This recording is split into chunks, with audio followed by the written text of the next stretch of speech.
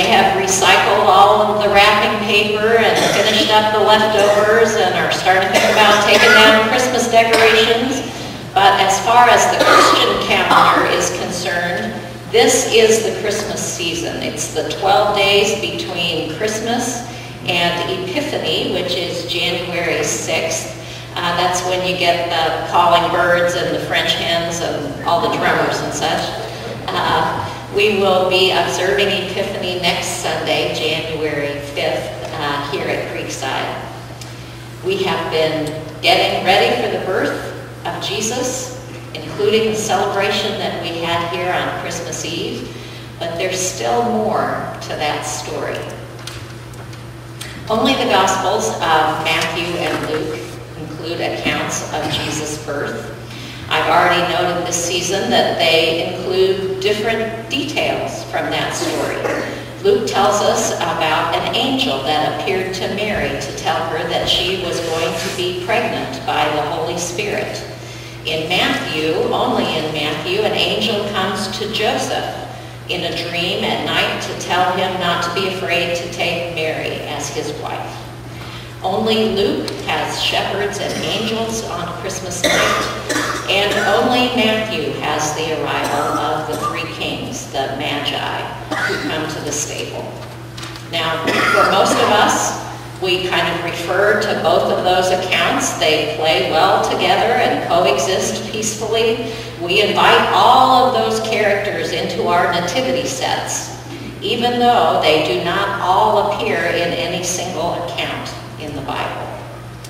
But after Jesus' birth, Luke and Matthew have fairly divergent accounts of what happens.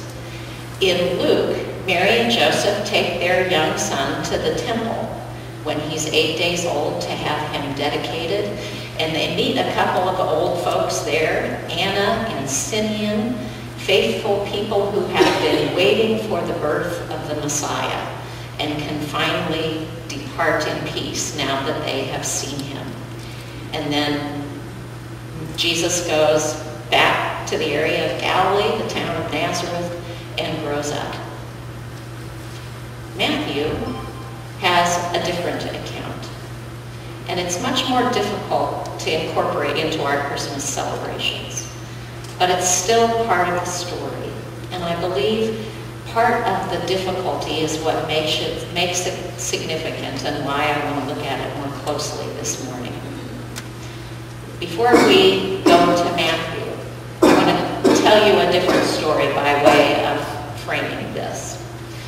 I hope you can agree with me with the folk wisdom that there are two sides to every story. Probably be more accurate to say there are at least two sides to every story. There was a rabbi who came home from his day at the synagogue office, and his wife said, "How was your day, dear?" He said, "Oh, it was not good. The Goldsteins are fighting.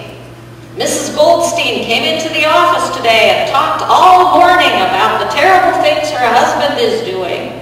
And I said, you know, you're right. That sounds terrible. And then that afternoon, Mr. Goldstein called me and talked for 2 hours and told me all about his wife and the terrible things that she's doing. And I said, you know, you're right. That sounds terrible." And his wife said, "What are you doing? You can't tell both of them that they're right." And he said, "You know, you're right."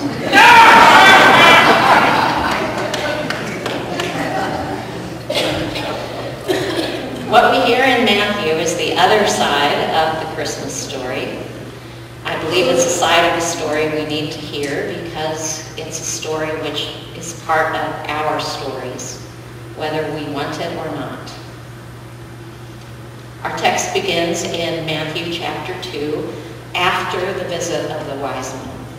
Chapter 2, verse 13 says, "After they had left," and that "they" is the wise men.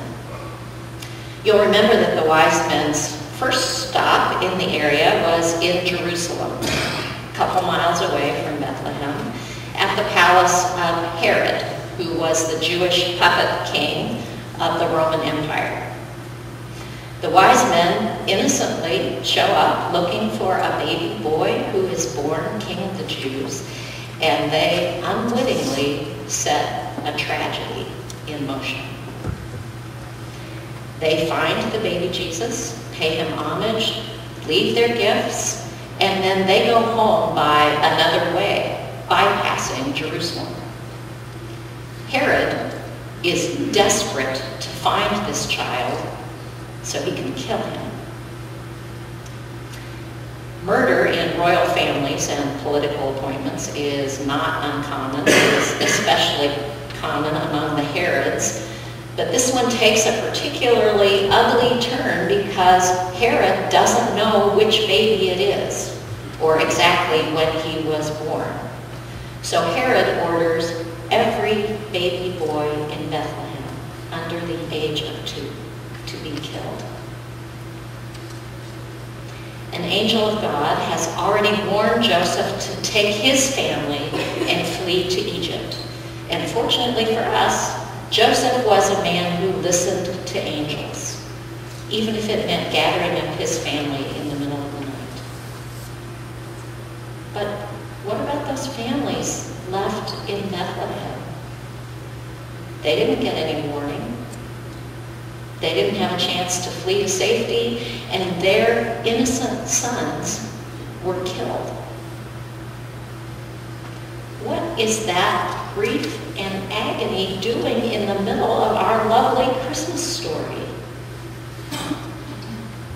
And here's an answer. I doubt if you will find this satisfactory, because I don't. The story of the death of those baby boys is in the Christmas story because it's true. It's horrific, it's painful, we don't want to hear it, and it's true. And if we're honest, we know it's true because we have seen it happen. Perhaps it's even happened to us.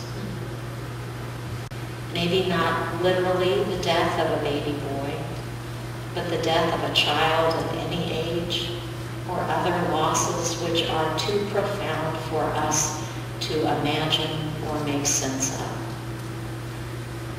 Sometimes these things have happened at Christmas time, but even if they didn't, there are memories tied to our Christmas celebrations.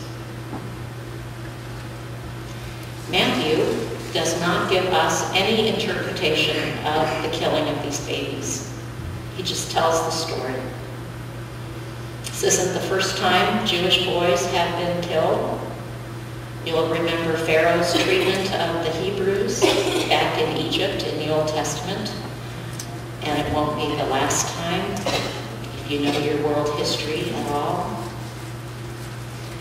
Matthew doesn't linger on the pain, although other authors have spun stories off from his account. Matthew lets us figure out how to deal with it. And maybe we never will.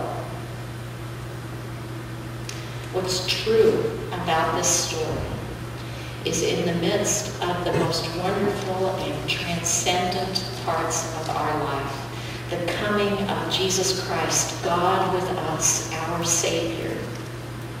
Those things coexist with pain and despair, and sometimes with pain and despair that's great enough that we do not know how we will go on.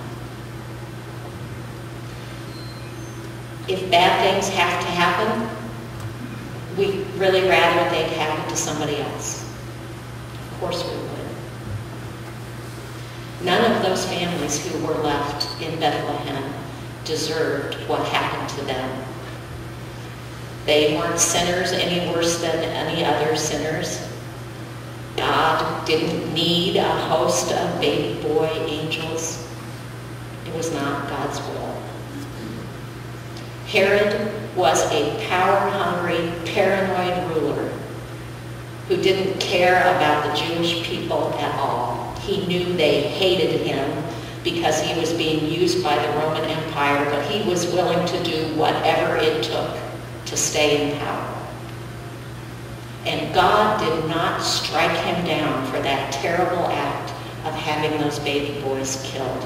Herod, we know from the historical record, did not pass away until 6 years later.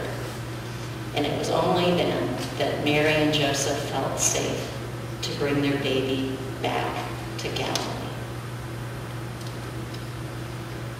I do not know why God allows evil to exist, or heart disease, or auto accidents, or cancer.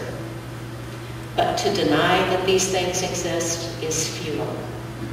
This is the world we live in. This is the story which we have been given. And for me, Matthew's account of the killing of the baby boys in Bethlehem is confirmation that Jesus was human. Were it not for the intervention of an angel and Joseph's quick response, Jesus could well have been killed by Herod. Later in the story of Jesus, we know that there will be a political execution, and Jesus will choose not to call on God's angels to save him. This is an early chapter in a story which doesn't pull any punches. Jesus will be killed intentionally and painfully, and God will allow it to happen. Of course, we know the other side of that part of the story. Jesus' death was the key which unlocked the power of sin and death. And Jesus' death is the pathway to forgiveness and redemption.